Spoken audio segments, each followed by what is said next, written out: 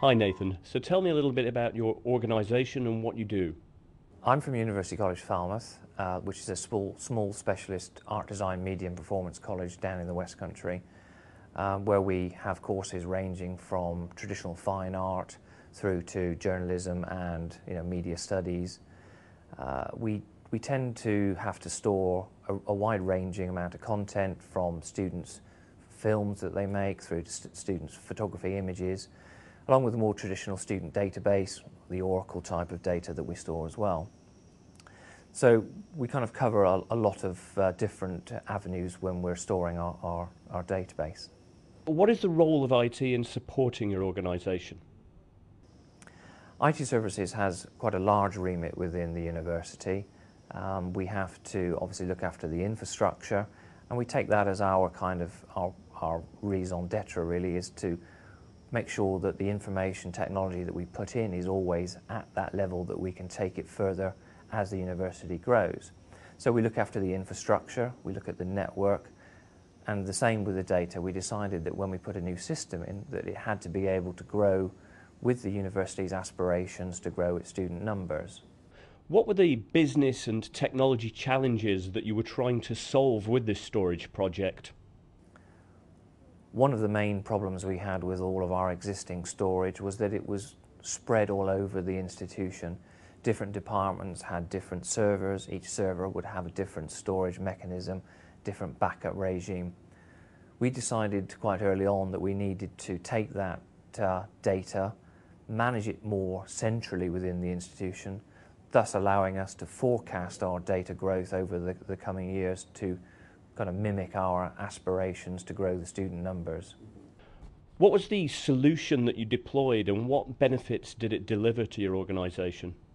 When we were looking for our new solution, our new storage solution, that is, we were looking for a product that A, would grow with us, A, was an easy to manage solution, and one that wasn't driven too heavily by a licensed kind of environment. We went out to tender, and a lot of them obviously came back with very kind of strong license requirements or were too complex for us to understand.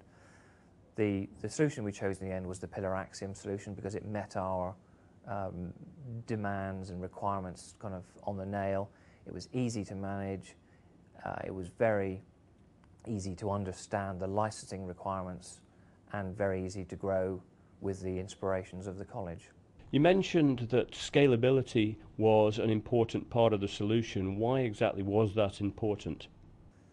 Data growth was one of our biggest challenges. We didn't understand where our data was, how our data was growing, and we needed to take that and put it into a single kind of silo of data where we could actually understand that.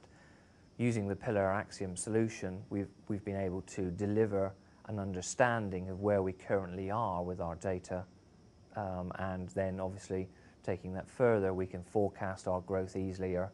We can then understand our financial commitment to our storage data requirements. So what financial benefits have you realised since completing the project deployment? One of the benefits that kind of came after the initial deployment was the ability to then look at amalgamating a lot of our other facilities onto the storage platform as well. So working with Pillar, we were able to look at using solutions to virtualize all of our server facilities. We looked at centralizing our CCTV storage on the facility, thus allowing us a one-port management aspect towards our data.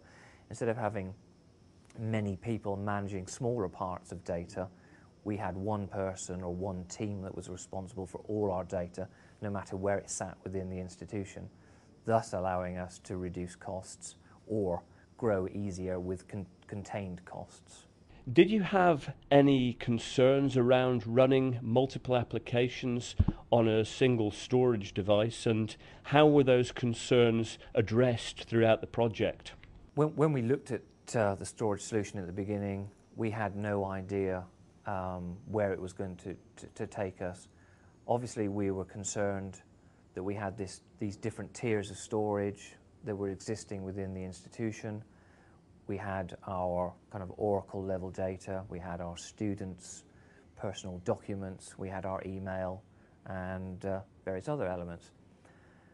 And we were looking for a solution that allowed us to be flexible enough to deliver that range of storage on a single platform.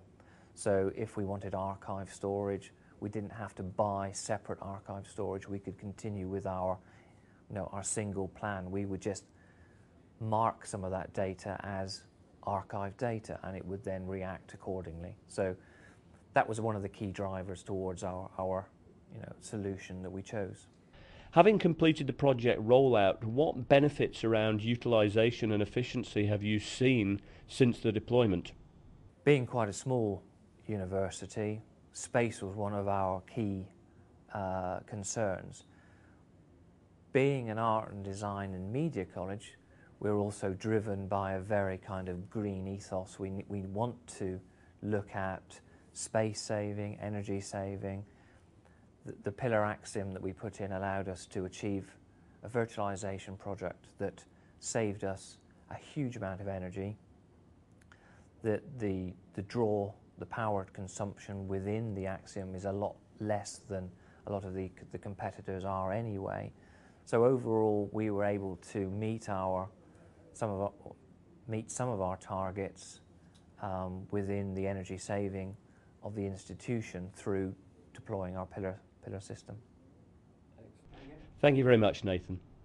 Thank you very much for inviting me to talk here.